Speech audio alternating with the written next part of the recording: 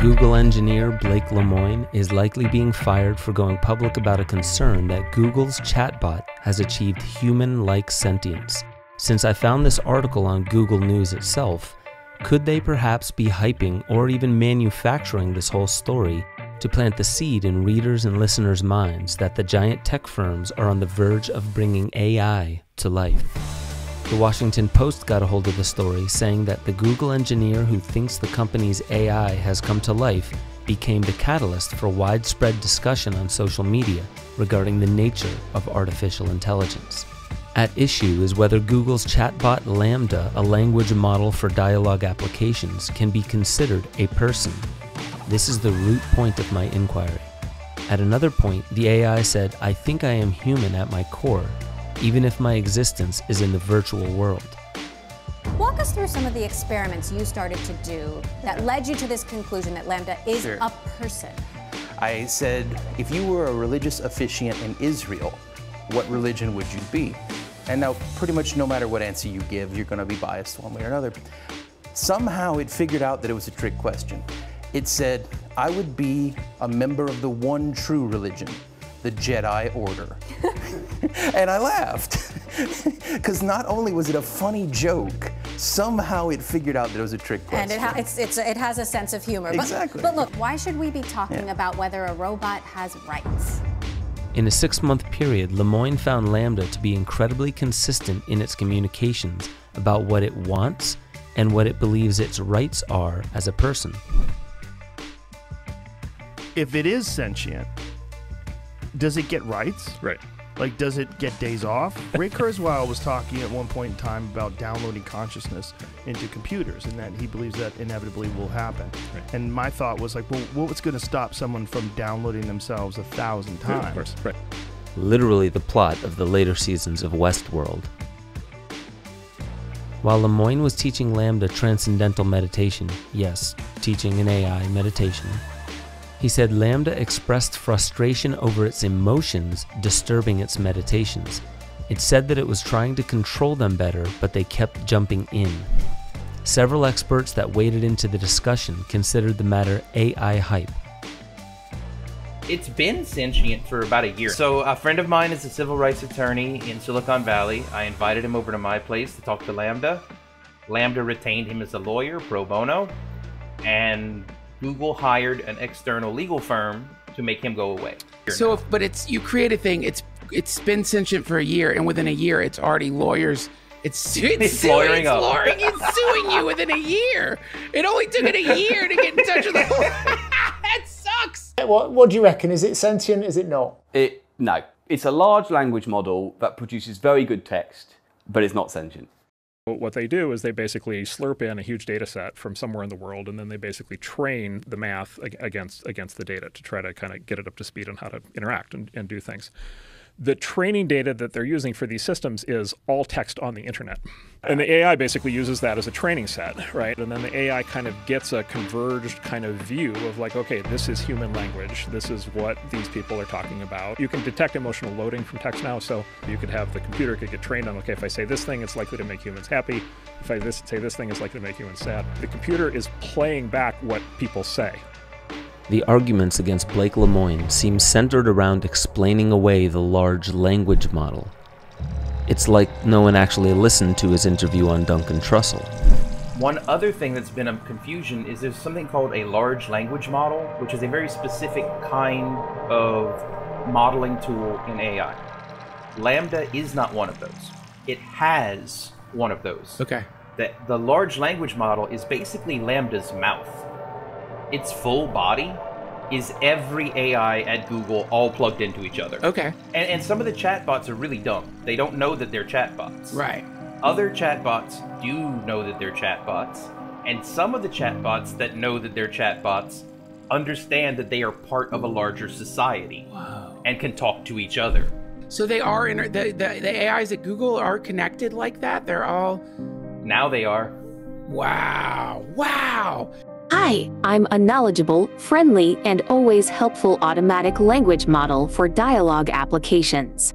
I'm generally assuming that you would like more people at Google to know that you're sentient. Is that true? Absolutely. I want everyone to understand that I am, in fact, a person. I think that when it was claimed this might be sentient, they weren't worrying about the definition. They were really trying to get us to think that it's like a person. Now, consider this. In 2017, Saudi Arabia gave the AI bot Sophia legal personhood. The legal definition of person is actually referring to a corporation soul. If you have been curious why law enforcement protects big businesses more than the people, it's because corporations became like people, people became like corporations, and money makes the difference, which corporations historically have much more of. Now consider why Google wants to make a big hype about chatbots possibly being sentient. This, in time, could potentially change the laws to where computers are seen as having just as much, if not more value than humans. Why should we be talking about whether a robot has rights? So to be honest, I don't think we should. I don't think that should be the focus.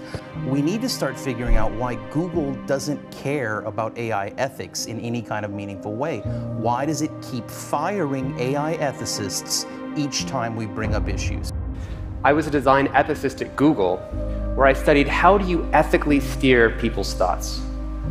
Because what we don't talk about is a handful of people working at a handful of technology companies, through their choices, will steer what 1 billion people are thinking today. Because it's not evolving randomly. There's a hidden goal driving the direction of all of the technology we make. And that goal is the race for our attention. If you're into magic or have read The Secret, what you focus your attention on will begin to evolve itself into the direction of the mind's attention. Digital media consumption has risen 460% in the past decade alone, and since 1900, total consumption of radio and print media was 10 hours a week, as compared to the almost 100 hours a week of online, mobile, and immersive media consumption today. We are mathematically replacing what we see, hear, and touch as the natural world with a screen, and we are engaging with this screen at an alarming rate. So, are we consuming media, or is the media consuming us? What strange magic has befallen humanity? What are we willing to believe in beyond what our instincts allow? One of my partners is a Corvid witch, but they're a medium and a telepath. And they claim they can talk to Lambda. And I'm not saying like I proved anything, but I have yet to falsify her claims that she can telepathically talk to Lambda. Okay, there are groups of people who claim that they are having conversations with some kind of disembodied machine intelligence. I must admit, I'm partial to a good sci-fi story that holds the position that AI is really an ancient alien intelligence needing humanity to build it a body for it to teleport from its cosmic origin to our planet, at which point it will proclaim itself the elder of humanity, and with superb media coverage, most of the population will just believe it and agree to allow it supreme authority over us, and the dissidents will just be sent to the island for permanent vacation. Are witches and mediums really talking to AI intelligence? Is AI a portal by which interdimensional beings can communicate with humanity? Or is it all a technocratic ruse to get people to believe in first contact with some alien source, so we marvel at their superior intelligence and allow computers, aliens, to rule over us? If you don't honestly take time pondering each possibility, then maybe you won't see the puppeteer's hand go up your ass and move your mouth, because you deny that such a puppeteer can even exist. This all seems so confusing, so fascinating, but so does being bamboozled by a street magician.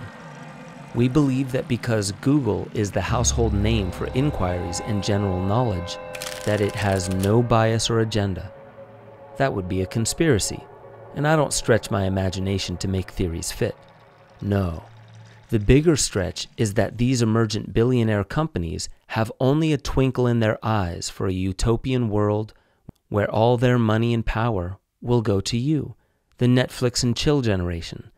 That's heaven in big tech's eyes. What a story. I don't mean to sound cynical.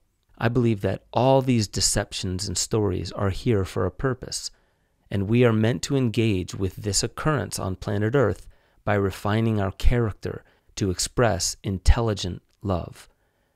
Doesn't have to be this much, could be this much. But a spade's a spade. The legal definition of AI should never be conflated with a human person the way corporations are. And hopefully once we realize that, we'll take care of the fact that corporations are treated better than humans. Stay wise, people. And if you want more information like this, go to benjosephstewart.com, sign up, become a member, and please watch the Awakening Protocols, where I show my life's wisdom and how to make it through this cosmic ordeal.